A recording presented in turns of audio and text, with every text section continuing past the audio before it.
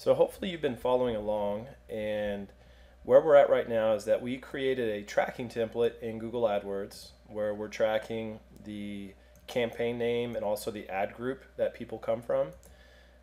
We set up that tracking template at the account level, and we used all these UTM parameters to do that. So what that looks like is when someone clicks on an ad, we're passing this data to your landing page, and this is the data that we plan on capturing inside Infusionsoft. But what this is not telling us is which individual ad they clicked on. And so the purpose of this video is to show you how to set that up. And to do that, we're going to use some value track parameters. We're also going to capture the keyword that somebody typed in. We can't capture the exact keyword, but we can capture the keyword that triggered the ad. So basically the keywords, that you're bidding on and stuff like that. So you'll know which keyword that you need to spend more money on or whatever. So let's take a look at our ads. Right now, we're not, we don't see our tracking template or custom parameters. So I'm just going to modify the columns here. And I'm going to add under attributes, I want to see custom parameters and tracking templates just to see what we have set up right now. So right now, nothing is set up at the ad level. It's empty.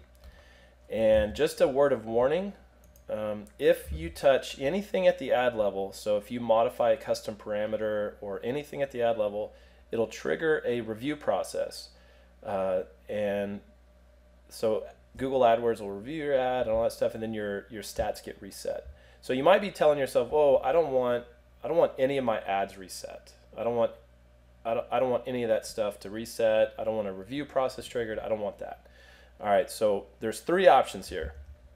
You can either not track at the ad level and just not worry about it. Maybe at the ad, going all the way down to the ad group level is far enough and you're good with that because you don't want to touch anything at the ad level. So that's kind of option one, is do nothing. Option two would be to use a value track parameter, and at the very least we can capture the ID of the ad. So the ID will tell you which ad somebody clicked on. To find the ad ID, we can just modify the columns here, and under attributes there is ad ID right there. So I'll just apply that. So over here on the right, this is the value that we would collect if you capture the ad ID. Then the other option, of course, is to use a custom parameter, but that's going to trigger the review process. So what I want to show you is how to set the UTM content, which will be the ad. This is going to describe the ad. And I'm going to show you how to do a custom parameter first, even though we've kind of already covered that, but I'm just going to show you how to do it at the ad level. So let's modify our tracking template here. Let's do UTM content, and let's create a underscore ad. And you will not want to do this if you don't want your stuff getting triggered for review. But let's go ahead and do this for everybody that doesn't really care about that. So go to the tracking templates, we'll paste in our new template, we'll save that. Let's go to our ads, and let's add the custom parameters. Now on the other screens, we could just click right here and we could add it, but you can't do that at the ad level. So you have to actually go edit the ad, go to the URL options, and it already has the underscore, so we'll do underscore ad. Now this ad is about lead source tracking, so I'm going to put lead source tracking, and then I'll save it.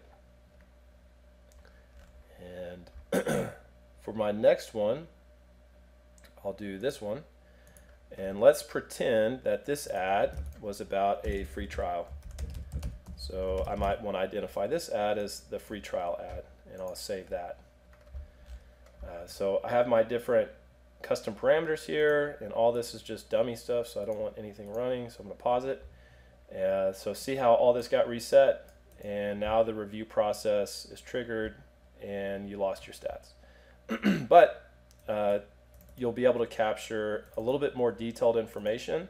So for this one, this is underscore ad free trial. If we wanted to test this, just this individual ad, before we were going to the account settings and we were testing the template, but if we wanted to test just one individual ad, we can click on this test button right here. So there's no tracking template, and I don't want a tracking template here because I want to use the account template, but I can click test, And what this will do is it'll find the landing page, and then it has the same screen that we're familiar with, where it shows the template is from the account level, and then here's all the values. The ad group is set to Black Friday, the ad is set to free trial, and the campaign is set to fall, and then this would be the final click URL. This is the data that's passed to your site, which is what we would collect in Infusionsoft. So let's talk about the option where we're going to use a value track parameter to capture the ad ID instead. If we did that, then that's a lot simpler. So let me go ahead and back out of these changes where I added these custom parameters. So what I'll do, I'll just mass update the ads. I'll just hit edit and change custom parameters and remove parameters and apply. So this will remove all the parameters for this for all my ads. Now that didn't remove parameters at the campaign or ad group, just at the ad level. But there is a way you can mass update this stuff. All right, so we're going to go with option 2. Let's go look at using the creative value track parameter. So here's my template, and instead of doing underscore ad, we're going to do creative. This is called a value track parameter. And also, I want to capture the keyword. So we're going to use UTM term. So we're going to do UTM term equals keyword, which is also a value track parameter. So let's take this and let's put it in our template here. So I just pasted that there, save it. So notice when you hover over this, how the creative is set to the ID of the ad. And if we go to the ads, there's all the creative. So you'll be able to capture the ID of the ad. I don't know how helpful that's going to be to you, but you'll at least be able to identify which ad. And it's easy to do because you only set it at one place right here. Now the keyword, when we test the keyword, I'm just going to click on this. So there's the creative ID, but the keyword is empty. Now, since we're testing it, there is no keyword. We didn't type in anything or anything like that. So the keyword's blank, but if they did come from the search network and typed in something, there would be a value populated. But when you're testing it, there's just no value. So here's the data that's coming in. That would be collected in Infusionsoft.